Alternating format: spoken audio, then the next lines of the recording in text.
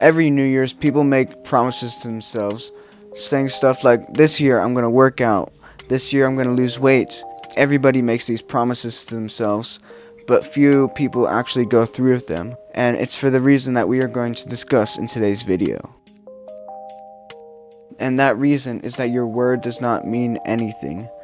You can say, I'm going to work out, you can say, I'm going to lose weight, you can say, I'm gonna go read books, but it doesn't change the facts. It doesn't mean anything. You can just declare to the universe that you're going to do something, but there's no backing behind it to make you actually do it. Your word does not have value. There's no trust behind your word. Your word is like currency.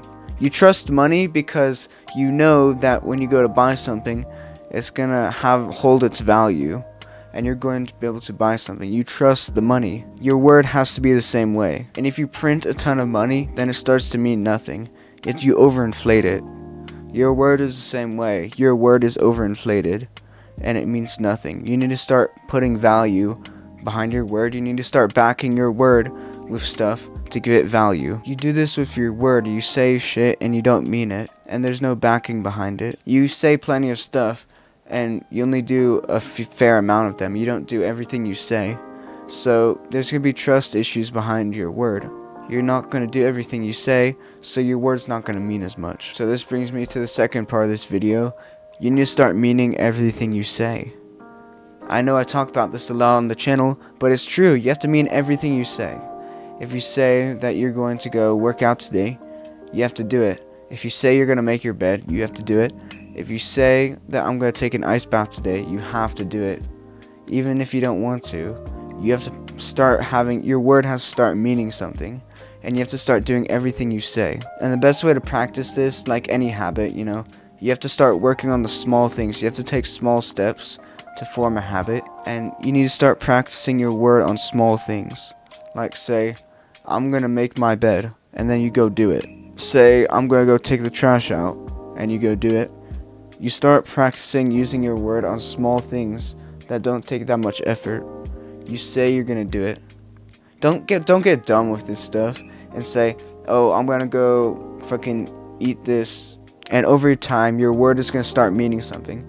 Your word is gonna become backed by tasks that you have done. Your past efforts, it will be backed. Your word will start to have meaning. Like how money is backed by gold. Your word has to be backed by previous tasks to start to mean something. Start putting stuff in there and start helping your word to have meaning. Once you get really good at this, you'll be able to just say something and will it into existence like a genie. You just say, I'm gonna do it, and it just happens because of how valuable your word is. Everything you say, you do. There's no difference between what you say and what you do. If you say you're gonna pay somebody back tomorrow, and you don't have the money, and you're a man of your word, you will do whatever it takes to pay them back. You'll fucking rob a store or whatever. You are true to your word no matter what. That is what I'm teaching you. And once you start to apply this, you'll become more cautious with your word. You won't talk as much shit. If you say it, you know you have to do it.